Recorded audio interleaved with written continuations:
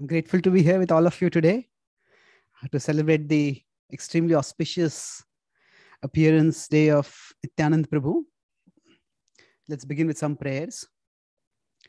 Om Jnanatimirandhasya Jnananjana Shalakaya Chakshurunmilitam Yena Tasmai Shri Gurave Namaha Nama Om Vishnupadaya Krishna Prishtaya Bhutale Shrimate Bhakti Vedanta Swami iti namine Namaste Saraswati Deve Gauravani Pracharine Nirvishesha Shunyavadi Paschatya Desha Tarine Vancha Kalpatarubhyascha Kripa Sindhubhya Evacha Patitanam Pavanebhyo Vaishnavebhyo Namo Namaha Jai Shri Krishna Chaitanya Prabhu Nityananda Shri Advaita Gadadhara Shrivasadi Gaura Bhakta Vrinda Hare Krishna Krishna Krishna Hare Hare Hare Rama Rama Rama Hare Hare. Hare Krishna. So I will speak about Nityananda Prabhu today, and I'll be sharing a PowerPoint, which also I'll be using as a whiteboard occasionally. And I'll write something on the PowerPoint if required. Now, for many people, they have not heard about Nityananda Prabhu. So if somebody is very new and we invite them for a program, for this program, particular program, and then the question may come, what is the occasion? It is the birthday of God's older brother.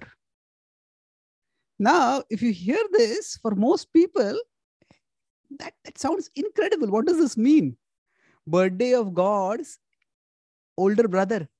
So first of all, why is there incredulity when somebody hears this? Because first of all, we live in a world where many doubt even the existence of God. Even among those who accept the existence of God, they have various conceptions about maybe God is some kind of old man or some kind of light or whatever. The idea that God has a brother seems unbelievable. How is that possible? And on top of that, and since he is the source of everyone, so he's said to be defined as the source of everyone, the idea that he can have an older brother seems even more unbelievable. What is going on over here? What kind of conception, what kind of understanding is there over here that we talk about God's older brother? So this brings us to the Bhakti tradition's revelation of divinity. There are many different theistic traditions in the world. Among the theistic traditions, there are different degrees of revelation of the object of devotion of God. The Bhakti tradition offers an unparalleled revelation of divinity. It reveals God to be not just an object of contemplation or even of worship. So contemplation means, yes, I believe in God. Or, yeah, there is some supreme intelligence underlying the world. And maybe that is something which is fascinating to contemplate on. Many people from a scientific background, if they accept divinity, usually they can accept something which is called the deistic divinity. Yes, there is some intelligence organizing the universe. And it is fascinating to contemplate that. That's an object of contemplation. And that is also fine. Dhimahi, the Srimad Bhagavatam begins with that conception. Meditate on that ultimate reality. Even the monists, the impersonalists, those who think of the absolute truth as an all-pervading light, they also contemplate on God. Oh, meditation. Dhimahi. Or for some people, especially in the Abrahamic theistic traditions, God is seen as in some ways, some kind of person, but it's primarily an object of worship. So generally, when we in our traditions, in the Bhakti tradition, we talk about going to a temple, We don't say we are going to temple to worship God. We say we are going to temple to have darshan of the Lord. So of course, there will be some kind of worship happening naturally and we will behold it. But it's more an act of beholding. Because there is no clear revelation of the personal dimension of divinity. There is no form revealed in the world's, most of the world's theistic traditions. So they go, it's a place for worship.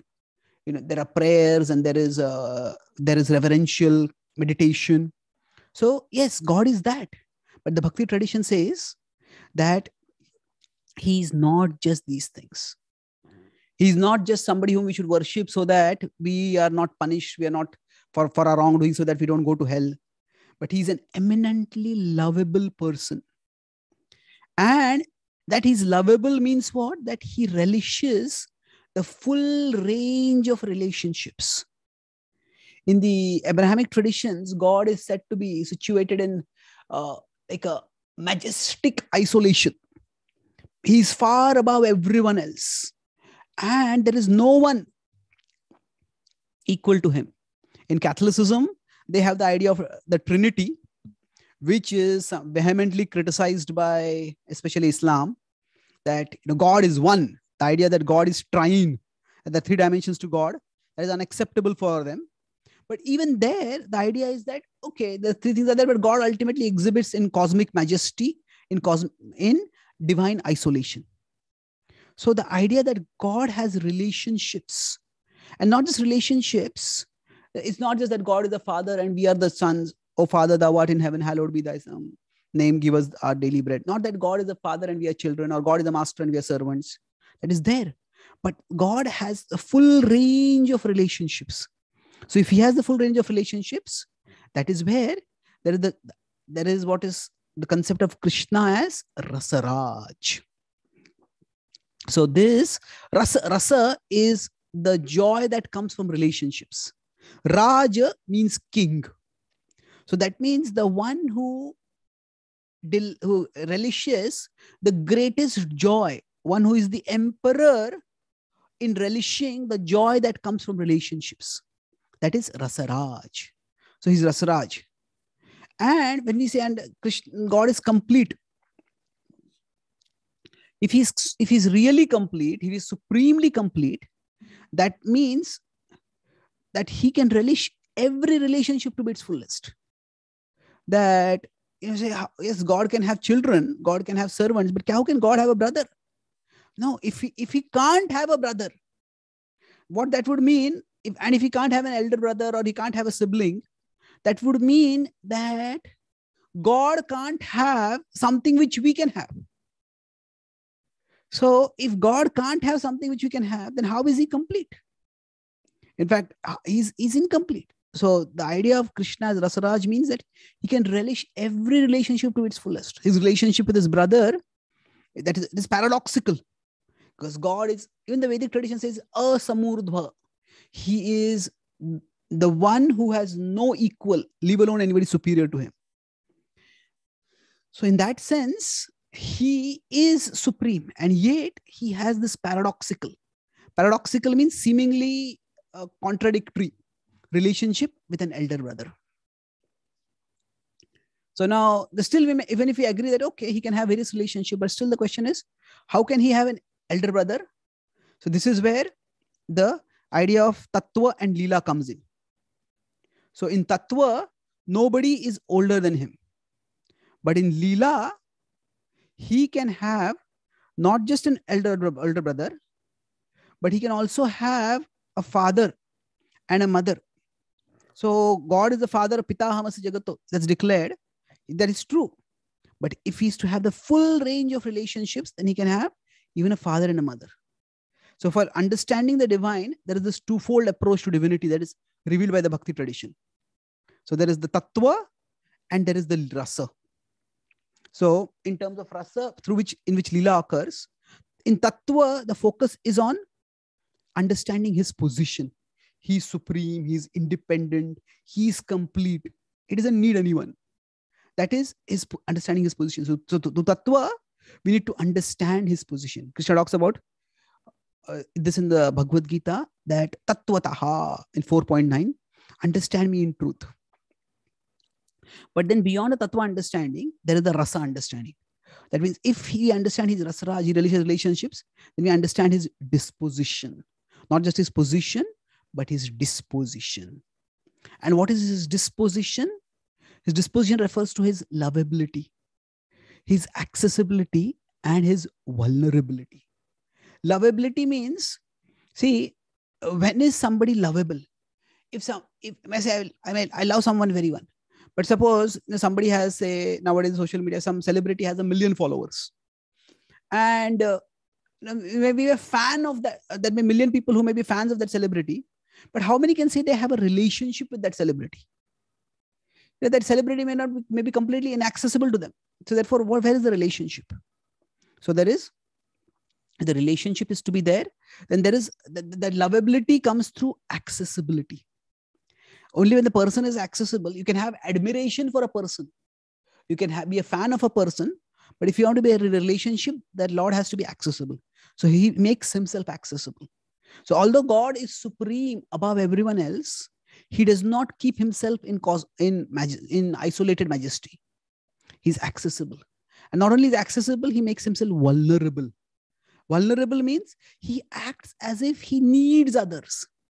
When Mother Yashoda, she feels needed by Krishna. She thinks that if I don't feed Krishna, Krishna will become weak. He will become sick. He may even die.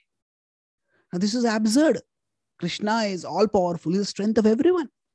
But Krishna appears like a small child and makes himself vulnerable to his devotees. And that's how that sweetness comes in the relationship.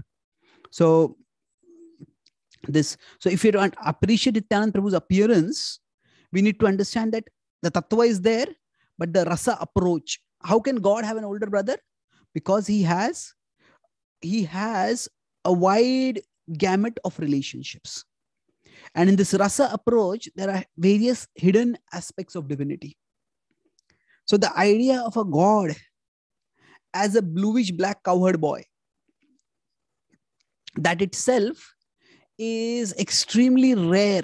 How many people know about it? At least in modern times, in today's world, not many people know about Krishna as God. In fact, there is one Christian pastor who wrote a book about the strangest ideas in today's world. And he asked one of his parishioners, what is the strangest idea you have heard? And he said that Hare Krishna's approaching me on the street and giving me a book and selling that God is a bluish black cowherd boy. That is the strangest thing I've heard ever. So that itself is difficult for people to understand. So that knowability is rare. How can God be a boy? But then, not only God as a boy, God is a golden dancer who seeks to know his own lovability. Now, God is expected to have some gravitas. And of course, he has his gravitas. But it's not just gravitas that defines divinity, it's also ecstasy. So, Krishna comes and dances. There was an atheistic thinker who said that he was so turned off by the Christian conception of divinity that he said, I don't believe in this. I will believe in a God who knows how to dance. So Mahaprabhu, he unfortunately never knew about Mahaprabhu. Mahaprabhu is defined as dancing God. He did many, many things, but his greatest characteristic was his ecstatic Sankirtan and how he inspired others to do Sankirtan. And why was he doing this? Why did he come as a golden dancer? He wanted to know what is so lovable about me. That is even more rare. And most rare among the aspects of divinity which are hidden is God who savors and shares his intimate lovability as profound mercy. That is Nityananda Prabhu. So Nityananda Prabhu is who? He is actually God himself. So in the Bhakti tradition, it is understood that there is one God, but one God is not limited to one form. Advaitam, Achyutam, Anadim, Anantarupam. He's Advaita, he's only one, but he has Anantarupa. So the same one divinity who manifests as Krishna, he also manifests as his brother Balaram. And Krishna appears in Kali Yuga as Shri Chaitanya Mahaprabhu, and Balaram appears in Kali Yuga as Nityananda Prabhu. So by Srila Prabhupada's and by the Gaudiya tradition's outreach, Mahaprabhu is known quite widely, and Nityananda Prabhu is also known. So this is hidden because it is not easy to understand. It is a confidential aspect of divinity. So why is it confidential? Because it's not something which can be, for people who don't even understand or accept the idea of God, this idea of God having a brother, it's extremely difficult to understand. So when you talk about confidentiality, see, confidential, it's not so much secret as private. Secret means that which is consciously hidden from others. Private means that which is not the concern of others. So for example, say if in a public place like a temple or somewhere, a couple of family members, a husband, a wife, or a parent and a child, they want to talk with each other. And if either of them is with someone else, then they may say to the other person, can we have a little privacy? Can we have a few minutes of privacy? Now what that means is that, can we talk with each other? So this guhya, this confident. Now it is not that what they're talking is top secret, which cannot be told to everyone. No, it doesn't concern others. It's not relevant to others.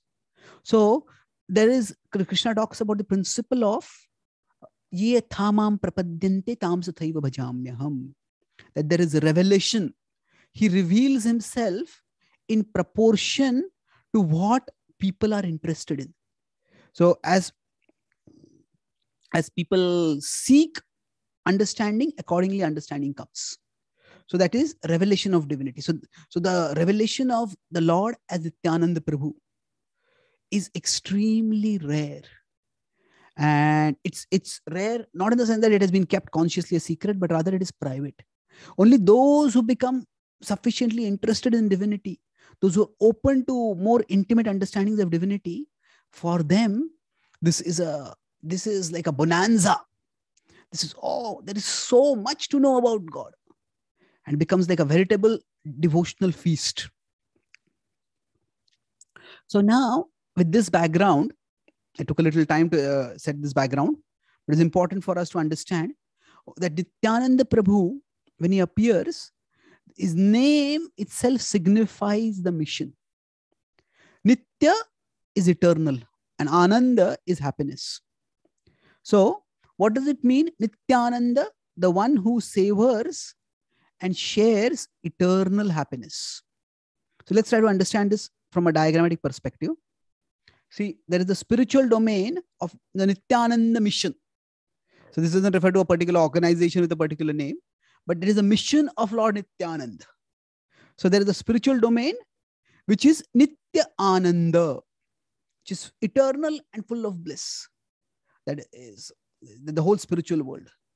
Parastasmat bhavonyo vyakto viktat sanatanaha yahasa sarveshu bhuteshu nashyatsu na vinashyati. Krishna says, when all in this world is destroyed, that part is not destroyed. So it is from that domain that the Lord descends. So that is his ecstatic descent. He descends with his ecstasy. He comes filled with joy. He is joyful and he comes with his joy. So it is on this day today, around 500 years ago, that Lord Nityananda Prabhu appeared in India, in Bengal, in a place called Ekachakra. So there is the ecstatic descent from the divine domain. And what is the purpose of that ecstatic domain? It empowers us for a compassionate ascent.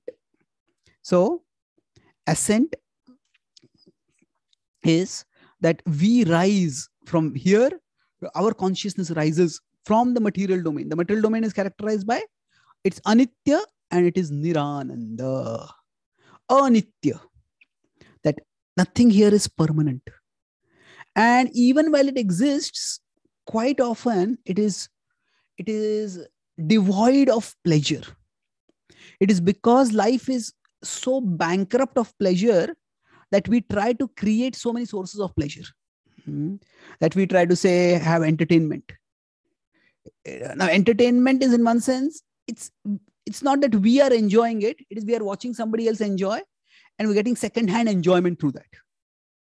It's second-hand enjoyment. So maybe a hero and a heroine in the movie are hugging, and the audience whistle and think, oh, if only I would be there, I would enjoy so much. So it's second-hand enjoyment. But why?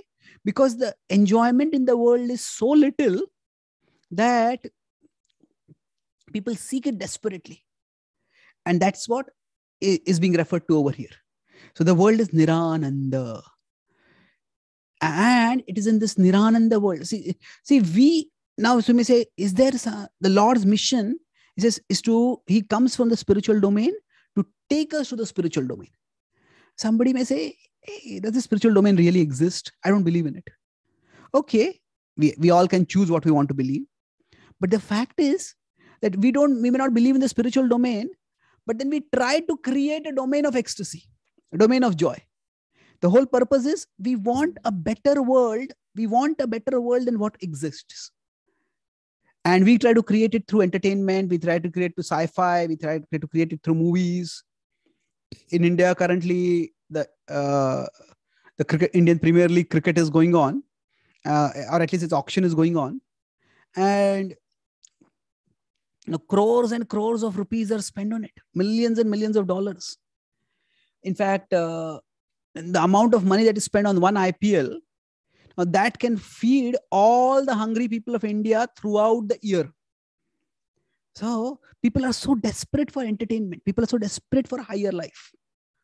So what happens is, yes, we may get some moments of thrill. We may get some thrill. So the normal material domain is Anitya and Nirananda. Now what happens is, when we try to create pleasure through some entertainment, that entertainment is also Anitya. It is temporary. But there is some little Ananda in between. It is Anitya and little Ananda. We are so desperately pleasure craving that we try to seek some pleasure. But Lord Nityananda descends to take us to the place of Nitya Ananda, the place of eternal bliss. And how does he do that? By purifying and raising our consciousness. So it is his compassion that he gives us the opportunity to ascend, to rise upwards. So the Lord comes because he doesn't want us to be unhappy. Somebody say, I'm not unhappy, I'm happy. Okay, fine. Yes. Now that depends on how we define. Happiness is not just like a state, it's more like a continuum. In general, if you want to say, I'm happy, unhappy, okay, what is the definition of unhappiness? A simple definition could be that two things: to not get what we want and to get what we don't want. That yasmat priya priya viyoga sanyoga janma. That the priya, that which is dear for us, it goes away from us. And that which is not, that is unwanted by us, that comes to us. So we all have, right now you can think of situations in your life where something we want, we don't have it. And something we don't want, that's come in our life. It may be in relations, it may be in finances, it may be in health, it may be in professional, social circles. So this world is a place of distress. And we can try to tackle this distress at a practical level, and we should. But we also need to raise our consciousness. It is for that purpose that Nityananda Prabhu comes. That we belong to a place where there can be constant happiness forever. So, Nityananda Prabhu, he's supremely merciful. Now, even in the legal system, there is a tension between mercy and justice. So justice is following the rules. You have done this wrong, therefore you'll be punished. This is the wrong, and this is a proportional punishment for the wrong. That is playing by the rules. So Lord Nityananda Prabhu doesn't play by the rules, but he fulfills the purpose of the rules. He's called Avadhut. He's Avadhuta Shiromani, he's called. Not just Avadhut means one who doesn't follow the rules, one who transcends the rules. And he's the greatest among those who transcend the rules. Now, we may say, really, if somebody says proudly, I'm a rule breaker, really, is there something to be proud of? Most people, when they break rules, they are afraid, they want to hide, they want to conceal. Once a person was caught by was pulled over by a traffic cop, and because he's speeding way above the speed limit. So the traffic cop said, "Didn't you see the speed limit sign?" So the driver said, person said, "I saw the speed limit sign. I just didn't see you." I just didn't see you. What that means is that I will follow the rules as long as I don't get caught. So most people play by the rules, and if somebody is a rule breaker, they want to hide it. But Nityananda Prabhu is said to be the rule breaker, and he's glorified as that. But he's not exactly a breaker of rules. He's a transcender of rules. So there are rules, and there is something below the rules, and there is something above the rules. So he gives mercy to anyone and everyone, even if they have no spiritual interest, even if they have no spiritual qualification, even if they have no spiritual background. So when something is given to the worthy, that is justice. So when something is given to somebody unworthy, that is mercy. So he doesn't play by the rules. That means playing by the rules means giving something valuable to those people who deserve it, who qualify for it. So Nityananda Prabhu, when he appears in the world, he is actually, he's Avdut. How does he not play by the rules? His appearance is quite extraordinary. So some people are attracted to spirituality by those who conform to their expectations of spirituality. That means, okay, how should a spiritualist be? Maybe a spiritualist should be simple, should be sober, should be gentle, or everybody has a particular idea of what somebody or a spiritualist should be. And when somebody conforms to their expectations, oh yes, this is what I respect this person. I want to know more, learn from this person. But there are others who are attracted by those who challenge and even confound their expectations of spirituality. Oh, I didn't expect a spiritualist to be like this. I thought spiritual people were grave, and this person is so cheerful, so jolly. Oh, okay. I didn't know spiritual people are like this. So Nityananda Prabhu attracts these kind of people. So Nityananda Prabhu, what he does is, his appearance is such that he challenges, oh, this person couldn't be spiritual. If this person is spiritual, that means spirituality must be cool. So he attracts people that way. Those who challenge and confound their expectations of spirituality. So let's see how Nityananda Prabhu does that. So there is this concept of niyam agraha. Niyam agraha, there are two aspects to it. There is niyam and agraha. So niyam is the rule, and agraha is not following. Graha is to accept, and agraha is to reject. So niyam agraha is to reject the rules and act whimsically. Now that is bad. That is unhealthy. That will lead us nowhere. So like if somebody is going on a traffic, traveling through traffic, and don't follow traffic rules. That will be dangerous for them, dangerous for others. So there's niyam agraha. And then there is niyam agraha. So what happens over here is that niyam agraha means insisting on the letter of the rule at the cost of its spirit. That means this is what is to be done, this is always to be done. Say, for example, somebody says, even if an ambulance is going through and there's a life or death situation, says, no, you have to stop for red signal. No, that's not required. There are times when the spirit has to be highlighted more and more. So what Nityananda Prabhu does is, it is not that he rejects the rules, the letter of the rules. He doesn't reject the rules of spirituality, that govern spiritualists for the sake of rejecting them, but for a higher purpose. In whatever way he pursues the spirit, in whatever way is most effective. So that is his extraordinary mercy.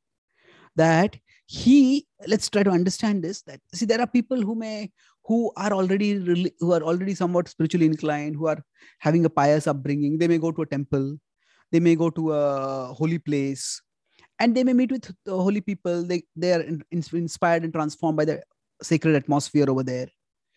And those kind of people will be delivered. But what about those who will never go to such places? How will they be delivered? So Nityananda Prabhu is especially concerned about such people. So what happened is, one way his compassionate comportment came in is that he would dress in extraordinarily opulent clothes. So I'll focus on this particular pastime of Nityananda Prabhu, where Nityananda Prabhu, although he was a spiritualist, initially he was a brahmachari as an avdut, and then sometimes he's referred to as sannyasi, but technically he was a brahmachari. He never took the official vows of sannyas, and out of respect, sometimes he's referred to as sannyasi in some circles, but he was a brahmachari. And then later on Chaitanya Mahaprabhu's instruction, he became a grahastha. But even as a brahmachari, sometimes he would dress in extraordinarily opulent clothes, and he would have expensive ornaments. And this is what happened once when he was in Navadvip, and he was at the place of a person called Hiranya Pandit. So when he was at the house of Hiranya Pandit, there, while living there, there was a thief, a very well-known, you could say infamous thief in that place.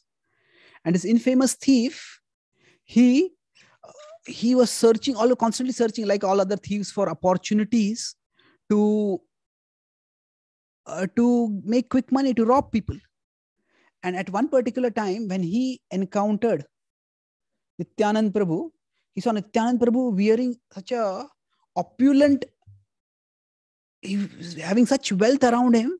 He thought that, this is one person, if I can just get this, like it is one robbery which will give me all the wealth that I want.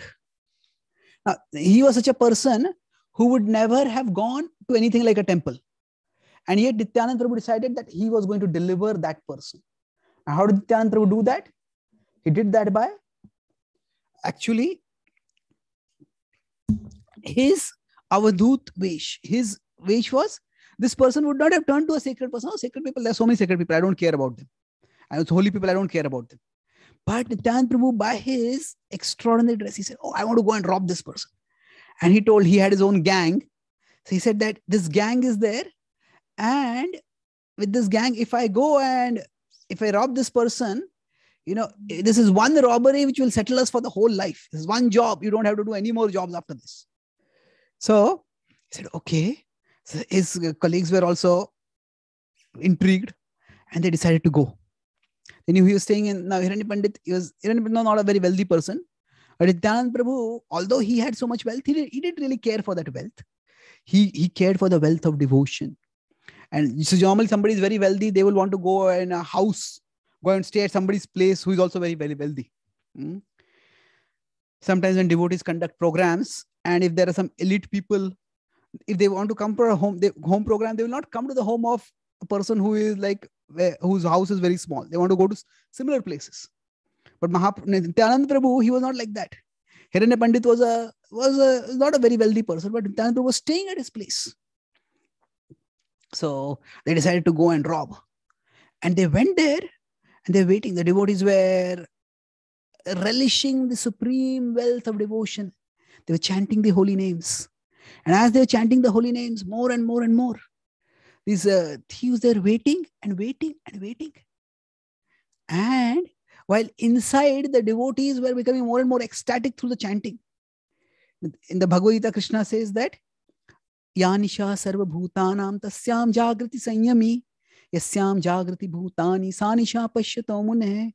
That which is day for all living beings is night for the self-realized. And that which is a day for the self-realized is night for the all living beings. So what it means is that it's not that that self-realized people and other people are living in two different time zones, opposite time zones. That is not what it refers to. What it means is that day is the domain of activity, of energy. And night is the domain of inactivity, lethargy, darkness. So, although it was night, the devotees were ecstatic. They were being filled with more and more energy. But because these thieves outside, they didn't have any devotional interest. So they started getting bored, tired, and they fell asleep, waiting for this kirtan to end. So they said that, okay, when they were thinking that when everybody goes to sleep over there, then we will enter and we'll rob. Because although they had their weapons, just by the sound of the kirtan, they thought there must be a lot of people over here. There are so many people, it will not be easy for us to rob. So let's wait for them to go to sleep. But the devotees didn't go to sleep. They themselves went to sleep. And then they slept throughout the night. And then in the morning, when the crows started cawing and the birds started chirping, they woke up. The cocks, the hen and the cock started crowing. So then, and they said, what happened? And their leader woke up and he looked at it. Hey, why did you sleep for so long? Why didn't you wake me up? You slept first. They all started blaming each other. We lost our opportunity. And finally, now it's interesting that the culture of virtue or culture of religiosity was there. That their leader, he thought, okay, why did we fail? He said, okay, this is, you fell asleep, I fell asleep, whoever it is, somebody. But he said, actually, there is a deeper cause. And the deeper cause is, we are worshippers of the goddess. We are worshippers of Durga. At that time in Bengal, the worship of the goddess Durga was quite common. And he said that because we didn't worship Durga Devi before we went robbing, that's why our attempt was foiled. So we displeased Durga Devi. It's amazing that it's this religiosity alone doesn't automatically bring virtue. Somebody may go to a temple, somebody may worship, but that doesn't necessarily mean that person will be doing good things. Here the people are thinking that, okay, our job is to rob. So we generally, when we want to do something important, we may go to the temple and take blessings of God. So here, for them, it is project robbery. And for starting the project robbery, they wanted to go and take the blessings of the goddess. So that's why there is the Bhagavad Gita significantly differentiates between religiosity and spirituality. Religiosity means doing some rituals, but is that transforming somebody's heart? Gita says in its conclusion, Sarva dharman parityajya mamekam sharanam vraja. It says, give up mere religiosity, give up mere rituals, and focus on becoming spiritual. So, but still, it is to be appreciated that although they were robbers, they still were worshipping the goddess. They said, let's wait for some days. And they knew from their discreet inquiry that Nityananda was going to be there for some time. So they went back.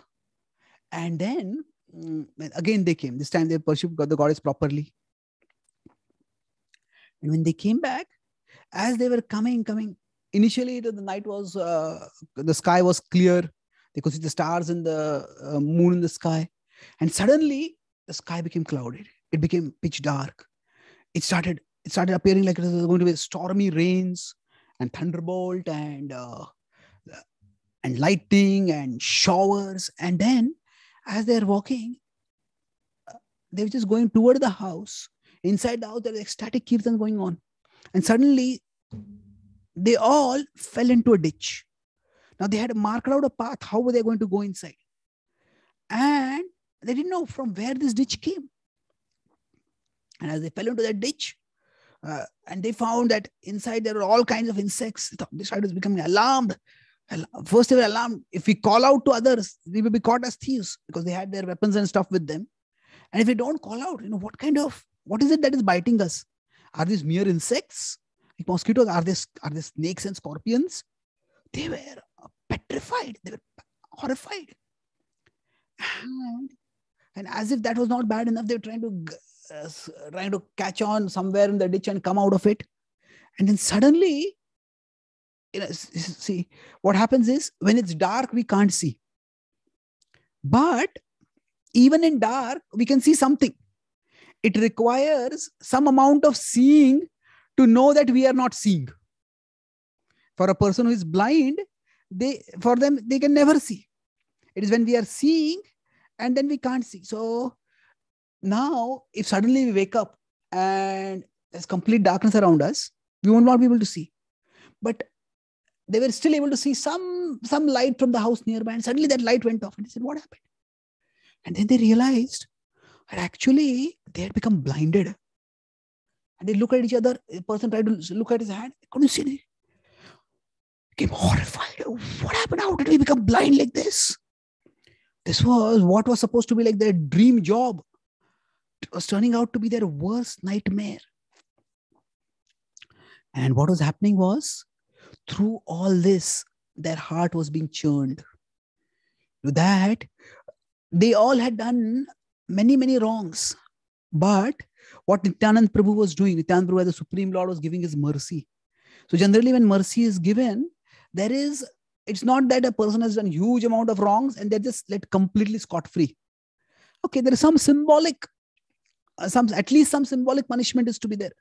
So this whole nightmarish experience was actually their karma coming upon them in a very concentrated form. And they were horrified. And at that time, what happened was, because they had worshipped the goddess. In the Bhakti tradition, there is a description of a hierarchy of divinity also. There are devatas, and above the devatas, there is the Supreme Lord. So because they had worshipped the goddess, and they had that level, at least their head had that level of piety. So earlier he had thought of the goddess, and now what happened was, by Nityananda Prabhu's mercy, when they were going through those situations externally, that Nityananda Prabhu was also present in their hearts. God is present inside each one of us in the form of the Paramatma. And from that indwelling divinity, he got an insight. Oh, actually, how can so many things be going wrong for us? It must be because of some special reason. And then a conviction arose within his heart. He said, actually, this person, Nityananda, he's not an ordinary person. He's not even an extraordinary person. He is the supreme person. He is God himself. And as soon as this conviction arose within his heart, it was not just like an insight coming or idea coming. It just emerged as a conviction. And with that conviction, he started praying fervently. It started fervently, they started calling out to Nityananda Prabhu. He started praying, and the others also started praying. He says, please forgive me. We tried to rob you. We tried to offend you. Please have mercy on us. And when the Lord saw that the little door of mercy was open, little door of receptivity was open in their hearts, then he gave a shower of mercy. It was as if miraculously their eyes came back. All the insects that were tormenting them disappeared. The storm cleared. There's again a clear night. And they came out. And they had some good sense. So they immediately went and cleaned themselves a little bit. And then they dressed themselves properly, and then they came back with this head thief in the front. They all came. Nityananda Prabhu was doing ecstatic kirtans, and as they were doing kirtans, they came in. And initially, all the common people there were apprehensive. Oh, they are known to be robbers. If they have come here, it's like if, say, we are having some celebration, we have a temple, and suddenly some mafia don comes with a whole gang over there. Everybody will become frightened. What did they come here for? But this heftily bodied thief, along with other hefty thieves, came, and they came straight walking. And then they came right up to Nityananda Prabhu, and everybody's tension was increasing. What is going to happen? What is going to happen? And then as they came near Nityananda Prabhu, that person just fell down like a dandavat and offered obeisances. He says, I surrender to you. Please have mercy on me. And Nityananda Prabhu lifted him up, caught up from his seat, lifted him up, and blessed him, embraced him, and told him that everything that you have done will be forgiven. Bro, just accept Lord Chaitanya's mercy and stop doing wrong things.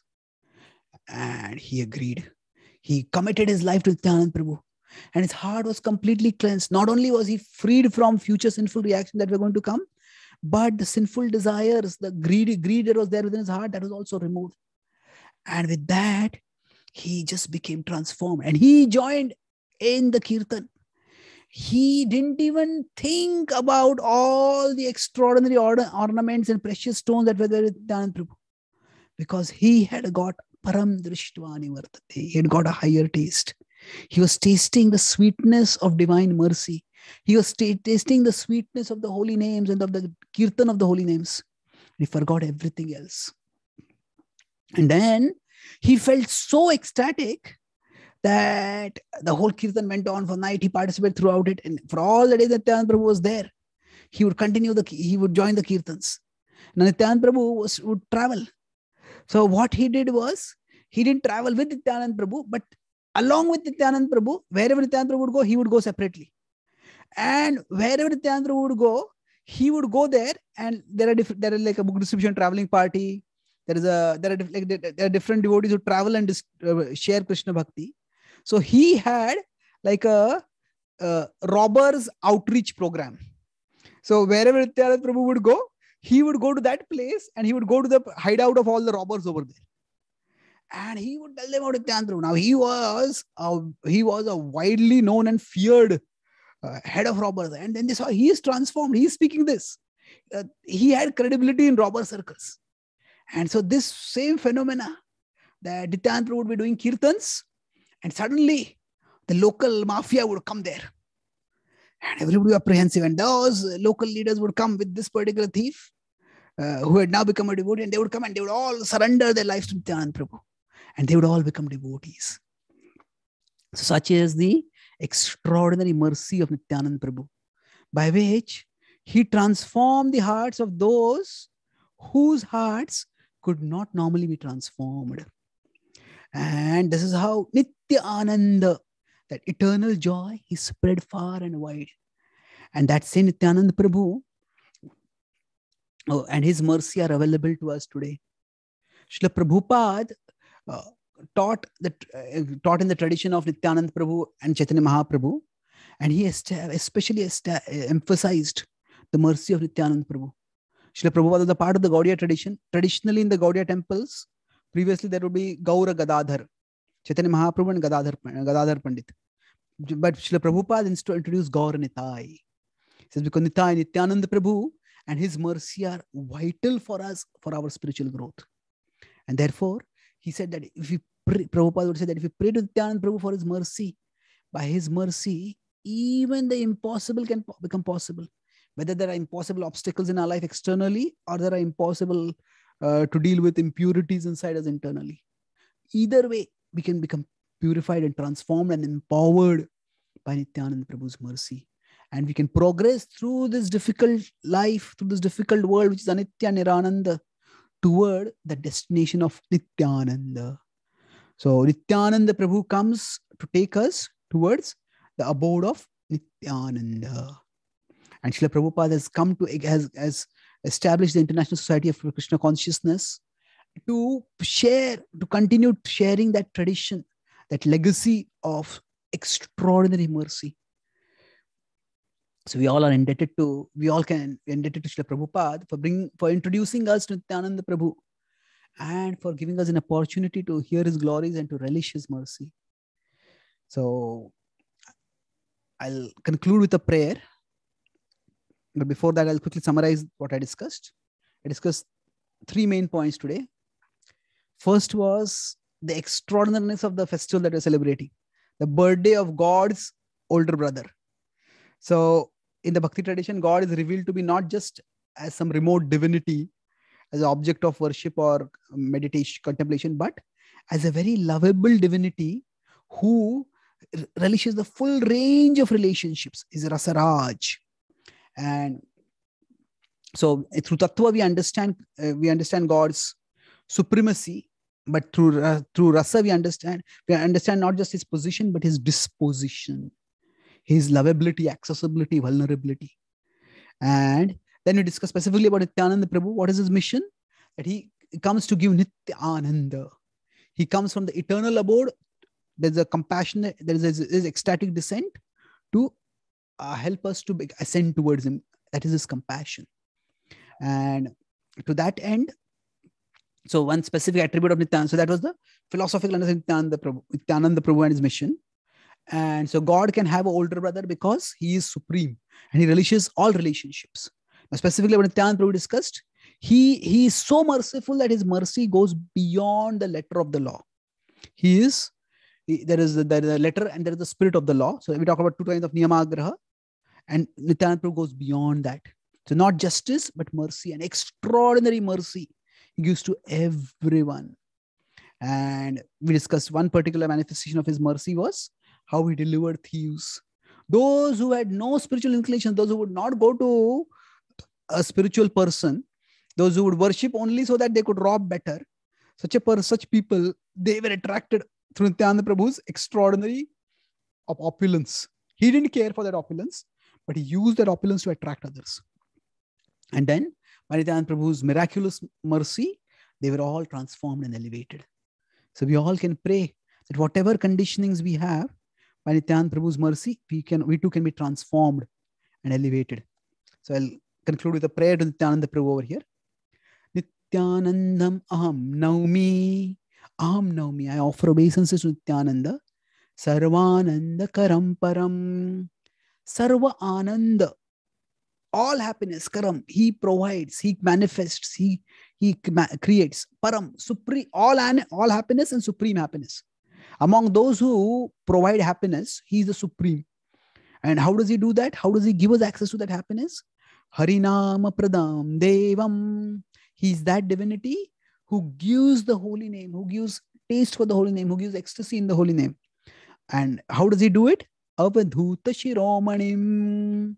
He doesn't just stick to the rules, he goes beyond the rules, doing whatever it takes for enabling and empowering people to elevate their consciousness and attain Nityananda.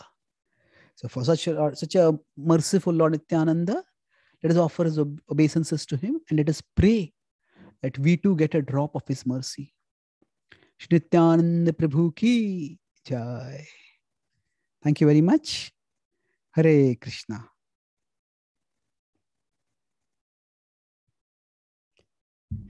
So I can see there are a few questions. How much time do we have for questions?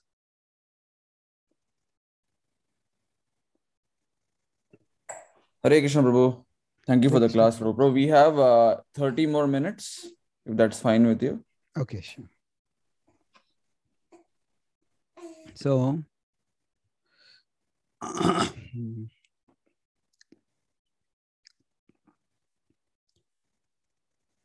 let's look at the various questions. So what is the difference between religiosity and spirituality? When we chant or do arati, aren't those technical rituals? Since there's a time and procedure for them, how do we become less religious and more spiritual? And through this, we become more virtuous? Well, okay. See, there is a difference between religion and religiosity. Religiosity is more of religious pomposity. So it's a portmanteau. Like we have smog, it is smoke plus fog is called smog. So religiosity is religion plus pomposity. That means when somebody does religion for ostentation, just for show, just for external purposes, that is religiosity. Just maybe they are in a social circle where if somebody appears to be religious, they are respected a lot. Or they use God for their own ulterior motives like that. So religiosity is simply ritualism without understanding the purpose. So the rituals themselves, the practices, the word rituals often has a negative connotation. That's why in our tradition, often we use the word of practices. So spiritual practices like chanting, worshipping the deities, doing arati. See, these rituals themselves are not bad. They are required in every walk of life. For that matter, if you see, when we meet a person, we shake hands. Now, why shake hands? That's a ritual. That's a ritual of greeting.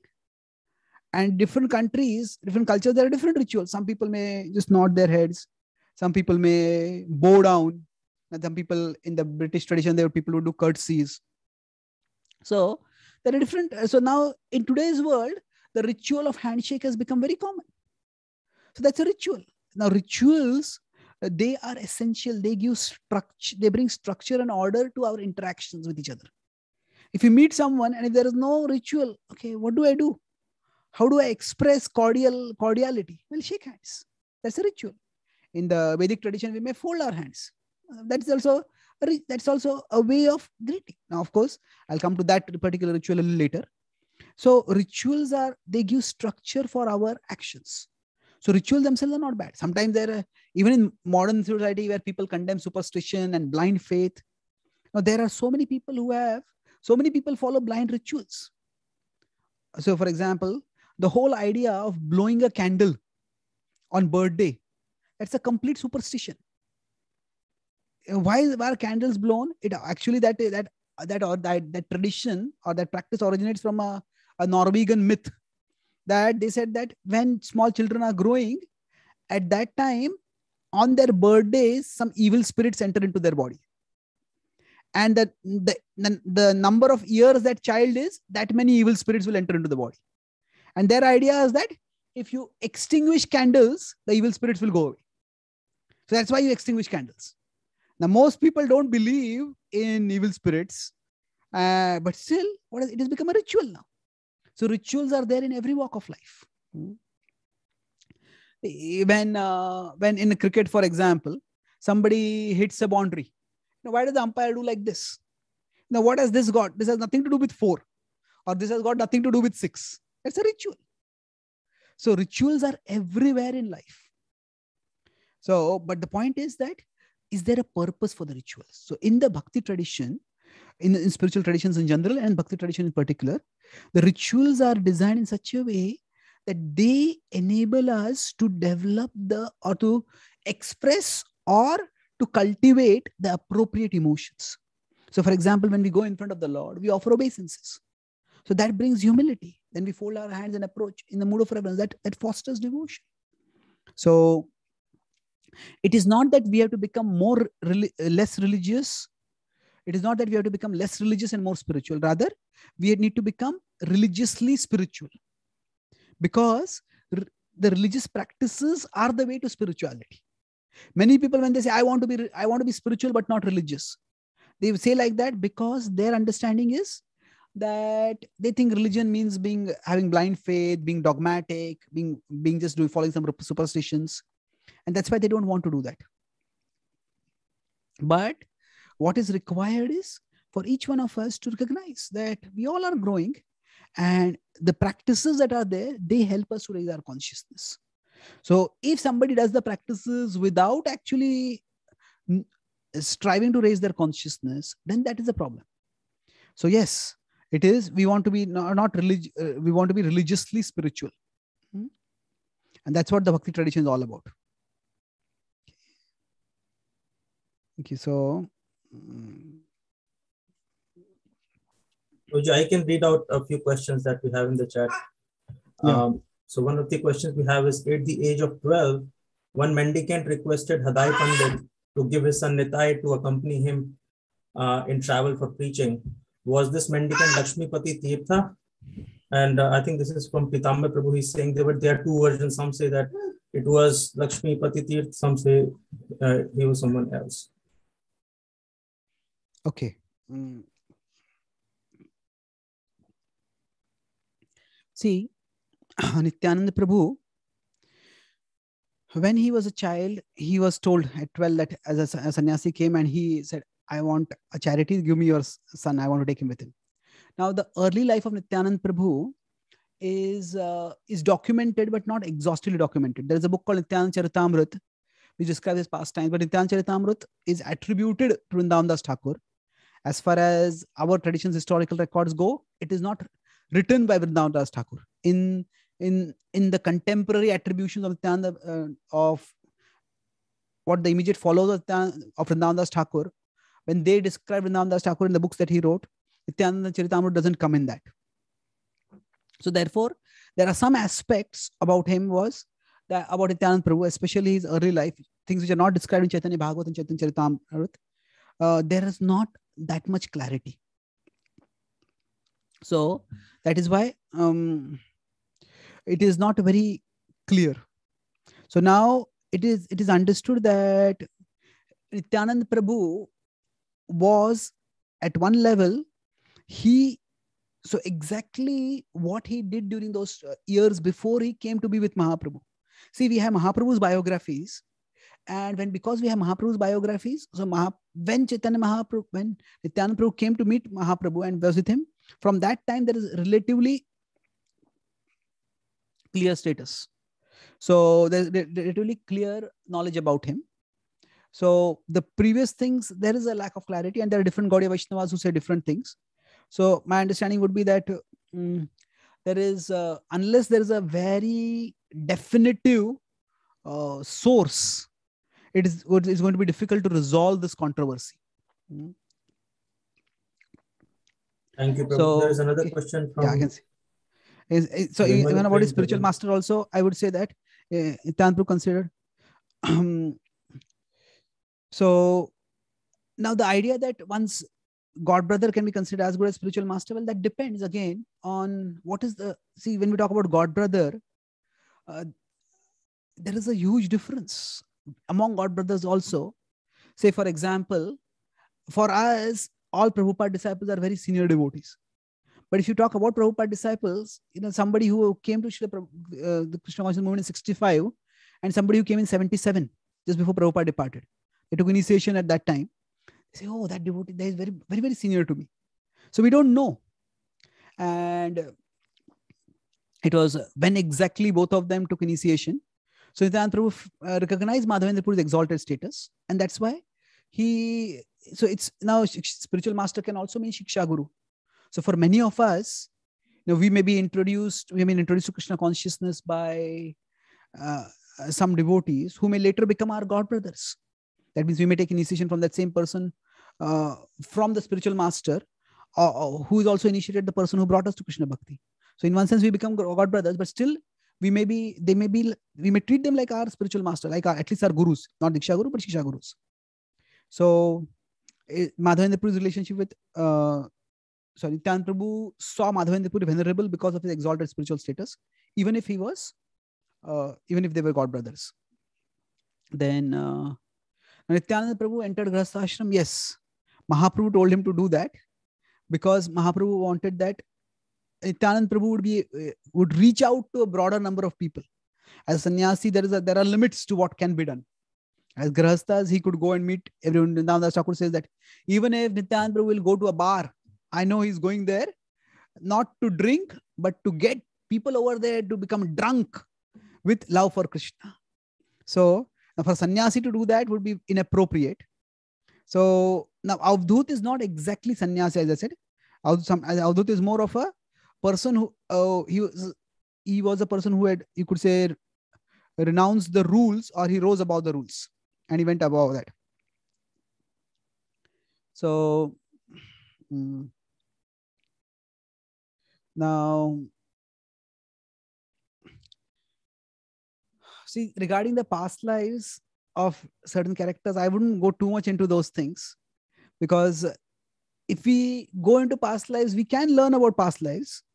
But the more important thing is that Nityananda Prabhu is merciful. If he's merciful, then his mercy can come independently. Even if his parents have not done anything in the previous lives, still he can bestow his mercy. So if you find some specific things in specific sources, that will be wonderful. But even if that is not there, the principle of mercy still remains. And in fact, the principle of mercy becomes more extraordinary if they had not done anything special in previous lives. I'm not saying that they're not, but further research will be required. So what does Nityananda Prabhu look for? He's very merciful. What do we need for his mercy? Well, broadly speaking, we can say tatra laulyam api maulyam ekalam. It is eager desire.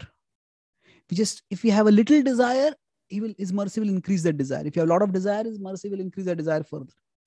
So now, when we have desire, everything else will follow. Humility is required. But in one sense, if I have a desire, if somebody is in India and they have a desire to go to America, then just the desire brings some level of humility. They will stand in a long queue at the visa office, and they will plead their case. They'll send so many applications. They'll do all that is required. And all this requires humility. So if we just have a little desire, and if we don't have that desire, then maybe we are fortunate enough to associate with somebody who has that desire. And through that, we get the desire. So sangat sanjayate kamaha. So in association, desire will come. So it's a question which is of a different nature, but I'll quickly address this. If you follow Prabhupada, as you say today, why in the past have you said that his statements are not as per Shastra? Now, there are some some random reports on the internet about something that happened more than 5-6 years ago.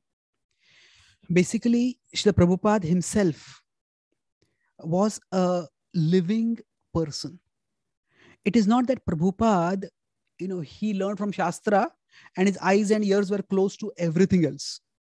And it was that the Prabhupada went to a college, Scottish Church College. Prabhupada learned from there certain things.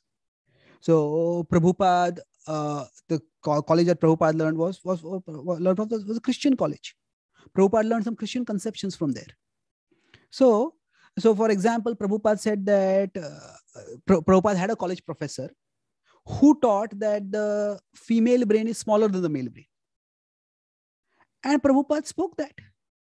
So that statement of Prabhupada was not according to Shastra. And Prabhupada himself has acknowledged that at times. In one lecture, Prabhupada said that, he was talking to some people, most of them have a Christian background. He says, in your Aquarian gospel, it is said that Jesus Christ went to India and he went to Jagannath Puri.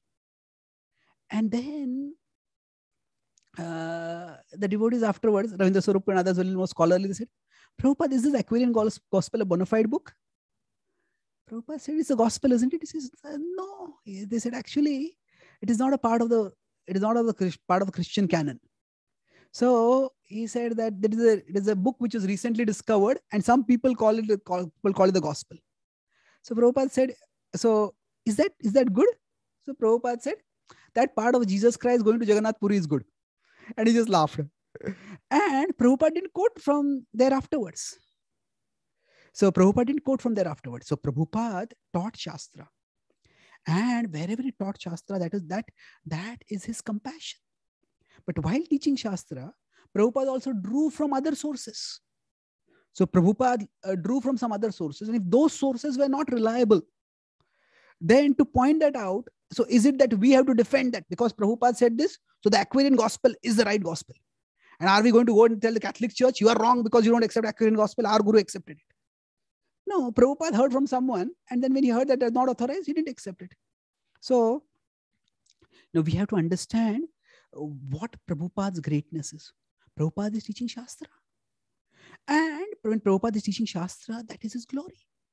But if Prabhupada has learned certain things from some other sources, and those sources are unreliable, then we don't have to think that we are being unfaithful to Prabhupada by pointing out that those statements are coming from a different source. So how to understand Nityananda Prabhu's mood as an Avadhuta with respect to our sadhana and preaching activities? In our path, how can we follow Nityananda Prabhu? Well, generally, it requires a very exalted level to follow Nityananda Prabhu. So generally, it's important to follow the rules before we can rise beyond the rules. So follow the rules means we have to practice our sadhana properly. We reach out to people according to our adhikar, according to our capacity. And eventually, as we become more and more purified, then maybe some of the things which Nityananda Prabhu did, we may be able to do. So rather than thinking that we can prematurely follow Nityananda Prabhu, we can just appreciate his mercy and try to access his mercy at this stage. Then in exceptional situations, maybe with the blessings of senior devotees, sometimes we may go into areas where normally it may not be advisable to go. But sometimes we may go. So, but generally, at our level, it's best to simply access his mercy, appreciate that he's so merciful, but focus on right now gaining that mercy, not on sharing mercy in that mood. So Mahaprabhu left householder life to preach, but he asked Nityananda Prabhu to go to householder life for preaching. So how is this to be integrated? Well, that is the meaning of Deshakala Patra, that spiritual life is not a stereotype. To grow spiritually or to share spirituality, it's not that there is a set of bullet points that we tick, tick, tick, tick. I did this, therefore I'm spiritual now. It is actually a change of heart for us, and it is inspiring a change of heart in others. And that's why it requires time, place, circumstance, understanding. So Chaitanya Mahaprabhu was, you could say, the Pradhan Pracharak, the primary preacher. And he was teaching a message of bhakti at a time where Advaitavad, along with sannyas, Advaitavad says that serious, impersonalists say that actually serious spiritual life begins only when you have renounced the world. So sannyasis were highly respected. Grahasthas were not respected that much. So Mahaprabhu wanted the message of bhakti, and they thought, they used to propagate, okay, bhakti is nice, but it's for less intelligent people. It is for sentimental people. Those who are really intelligent, they will practice jnana. They will Vedanta Vakyeshu Sadaramanta. They will analyze Vedanta Sutravitas. So Mahaprabhu was the greatest Pandit at his time. Even at the age of 14, he had defeated Keshav Kashmiri. But Mahaprabhu, so he actually, in one sense, perfected the chart that a typical Advaitin would follow. That he was a great scholar, and then he just, there's a twist, that he became a bhakta. But because he was a grahastha and he was a bhakta, people disrespected him. So Mahaprabhu took sannyas, or not, Mahaprabhu took sannyas, and he took sannyas apparently in Advaita Sampradaya, so that he could have that respect. And then, not that he wanted respect, he wanted his message to have that respect. So for the purpose of spreading the message far and wide, what happened is, he actually took sannyas. Now Nityananda Prabhu, once the message has gained respectability, especially among the intellectual, Mahaprabhu wanted that message should reach even the masses, not just the masses. You could say even among the most who are, those not who are, or degraded among the masses. And for that purpose, he felt the sannyasi couldn't reach, so a grahastha could reach. So again, that is an example of the purpose being important, and whatever purpose is required, however that purpose can be fulfilled. The different people may do different things for that purpose. So now, what does causeless mercy mean? Now, causeless mercy does not literally mean that there is no cause. What it means is that the cause is too less for the mercy. That the cause is too less for the mercy. So if it is literally causeless, if it is completely causeless, then the question comes, why does one person get it and why does another person not get it? No. Is the Lord discriminatory?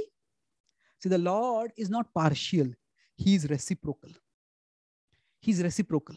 But then the causelessness is that his reciprocity is far out of proportion with our mercy. As we say that we take one step towards God, and he takes 100 steps towards us. So in the biblical tradition, there is a story that Jesus talks about how God is merciful. So he says that there was a village where there were very, very poor people with jobless and having no money. And a wealthy farmer came to the marketplace. He saw many poor people, these hungry people. He says, no, you want to earn some money? He said, yes, work on my farm. So he came in the morning and many people worked on the farm. And then again went in the afternoon and he found there are many other people over there. And when he went in the afternoon, so would you like to work and earn something? He said, yes. They also came and worked. And in the evening, he gave wages to everyone. And his farmer gave equal wages to everyone. And then those people who were working since morning, they protested, we worked more, double there. We worked from morning. These people only work from afternoon. So he said that, I am giving you what I promised you, and I'm giving them what I promised.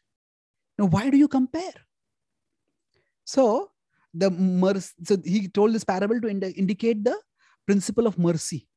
That mercy is reciprocal, but it is not mathematically proportional. There has to be some desire from our side.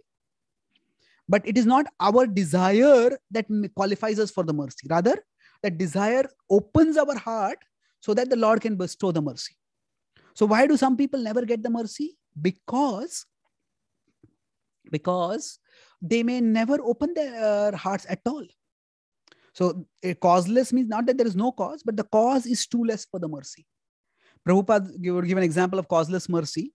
Once he was on a morning walk and they were near a pond, and there one man, this is in America, one man was throwing some breadcrumbs and other things to the ducks in the pond. And he was throwing to everyone, and there was one duck which was quacking very loudly, very loudly. very loudly. And what was happening was this man was throwing more crumbs to that duck. So now it is not that by that greater quacking, that duck had earned the right to get more. But it is that, okay, because the greater quacking that attracted attention. So Prabhupada said this is mercy. So the more we pray, the more fervently we chant, the more diligently we serve, the more we attract mercy. But that doesn't mean that our sadhana or our seva is the cause of the mercy. It is the Lord's compassion because of which the mercy comes. But our seva, our sadhana are ways of showing him our eagerness. So in that sense, it is the causeless mercy is that the cause is too less for the mercy that is coming. That's how we understand causeless mercy. Okay. So how do we open our hearts to receive such mercy? Well, generally, our hearts open by the association of devotees. Prasangam ajaram pasham atmanah kavayo vidu. Sa eva sadhushu kruto moksha dwaram apavratam. So that in general, attachment to the material is very difficult to give up. Our hearts are filled with so many material desires and material cravings that it's very difficult to turn to even have any space within our heart for Krishna. So that's how our attachments bind us. But so prasangam ajaram pasham. Ajara means that which never grows old. Ajara. So our bodies may grow old, but our attachments don't grow old. They still stay strong. Prasangam ajaram pasham atmana kavayo vidu. The wise know that this is the nature of attachment. But sa eva sadhushu kruto. If somehow we can get attracted to the saintly people, sadhushu kruto, then what happens by that is, so our heart may not open to Krishna, but our heart may open to a devotee of Krishna. And yeah, this nice person. Yeah, I would like to serve this person. I would like to assist this person. I'd like to do something for this person. If not, at least I want to hear from this person. I want to learn from this person. That little appreciation for a devotee of Krishna is itself the opening of the heart. And through that, what happens is moksha dwaram apavratam. The doors to liberation open up. It says, so that's how our bhakti usually begins. And this also points to a converse responsibility. For all of us, when we are functioning in the world, when we are practicing devotees, we need to act in a way that opens people's hearts toward Krishna. Not everybody will be receptive to Krishna to take a bhakti, but generally if we are polite and courteous and helpful in our dealings, then even if people are not interested in Krishna bhakti, they don't agree with the practice of Krishna bhakti, they don't appreciate the philosophy, but still they will say, that's a nice person. And that is a nice person that itself can be a quantum leap in their spiritual journey. That can be the seed of the opening of their heart. So so that's how generally through appreciation for those who are devoted to Krishna, our hearts start opening. And when we are already practicing bhakti, when we want to open our hearts more, what we can do is look for what it is that we currently are attracted to in bhakti. Now, what is it that we can give a place for in our heart? So generally, love is seen in two ways. Love is seen in what we give to our beloved and what we give up for our beloved. Two things, what we give to our beloved and what we give up for our beloved. So if we love someone, we want to offer them the best things. Parents, they love their children. Then they want to offer the best things to their children, with the best education, the best facilities. So they give for their children. And what they give up for their children. That means, say a parent they want their children to study comfortably.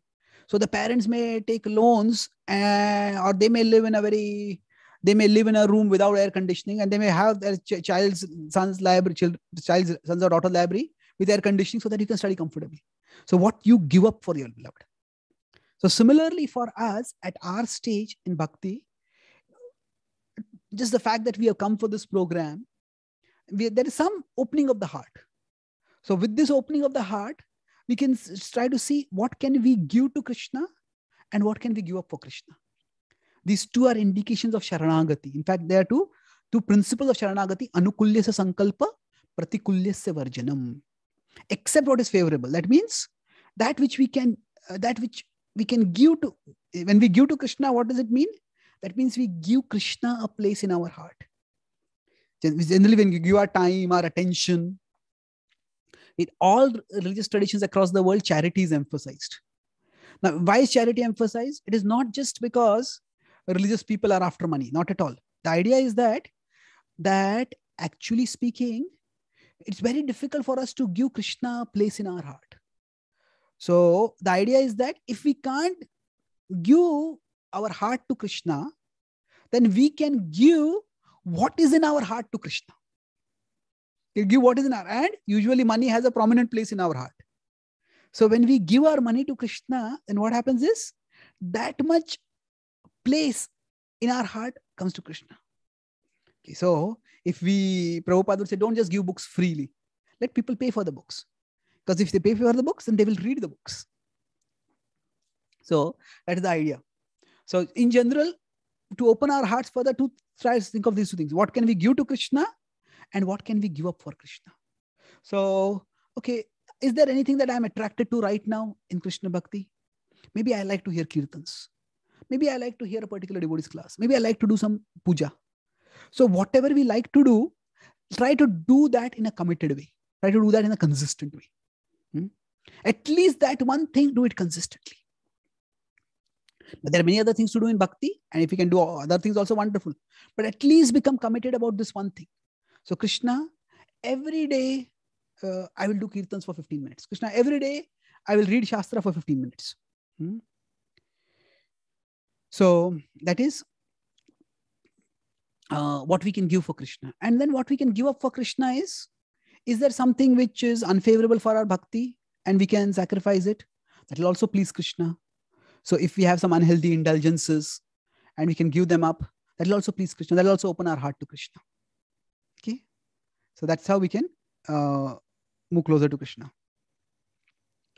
So regarding class on Varahadev, well, right now I'm not giving any class. Tomorrow I'm giving another Nityananda Trayodashi class only. But on Varahadev, I have several classes on my website. I have two websites. thespiritualscientist.com, where I've answered almost 7,000 questions. And there are about 4,000, 5,000 classes, 3,000 classes. There are classes on Varahadev also.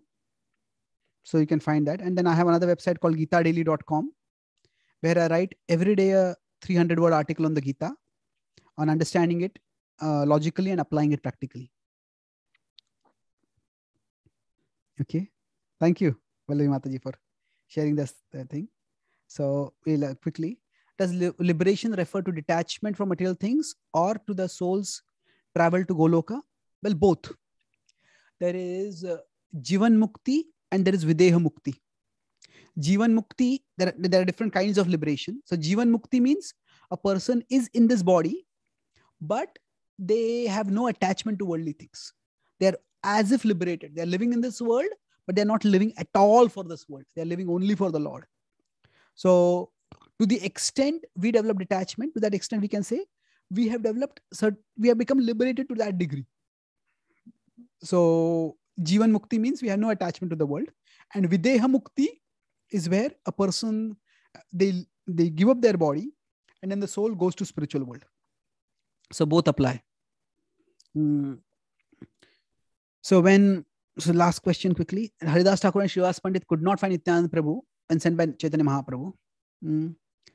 But Chaitanya Mahaprabhu himself went and he found Nityananda Prabhu in the house of Nandanacharya. So is there a tattva behind this Leela? Well, this is a pastime which describes the entry of, we could say, Nityananda Prabhu into Gaur Leela directly. So broadly speaking, this is more of a rasa pastime, but the idea is that it is more meant to be relished. But the broad understanding is that Chaitanya Mahaprabhu at one level wanted to establish right from the beginning the exalted position of Nityananda Prabhu. That not only that you cannot find him, but he is so important that I will go out of my way to find him. And I will find him. I'll take the endeavor to find him. So Nityananda Prabhu, what happens is Chaitanya Mahaprabhu was the head of the Vaishnavas over there. And how much respect he would accord to others, that would indicate, that would define that person's position. So the very fact that he wanted to meet Nityananda Prabhu means that Nityananda Prabhu is a special person. But okay, we can't find him, what to do, abandon it? No, you can't find it, then I will myself go and find it. And in this way, he showed how important he is for me. And of course, Chaitanya Mahaprabhu was also very respectful of Nityananda Prabhu. So in that way, through this pastime, he established right from the beginning the extremely important position of Nityananda Prabhu among his associates. Okay. So thank you very much for this a combination of very deeply devotional theological questions as well as practical philosophical questions. And I'm happy to be of service, happy to have this opportunity to share bhakti wisdom with all of you. My best wishes and prayers that Nityananda Prabhu also shower your mercy on you. Just as the center that Niagara Falls, there's a lot of water falling. So in Nityananda Prabhu, you have Nityananda Falls over there. The Nityananda Prabhu's mercy may fall profusely. And we can reach many, many people who come there and who are there. So my best wishes and prayers to all of you. Thank you very much. Shri Nityananda Prabhu ki jai. Jai. Srila Prabhupada ki jai. Gaur Bhakta Vrinda ki jai. Jai. Nitai Gaur Premanande. Hari Hari Bol. His Grace Chaitanya Charan Prabhu ji ki jai.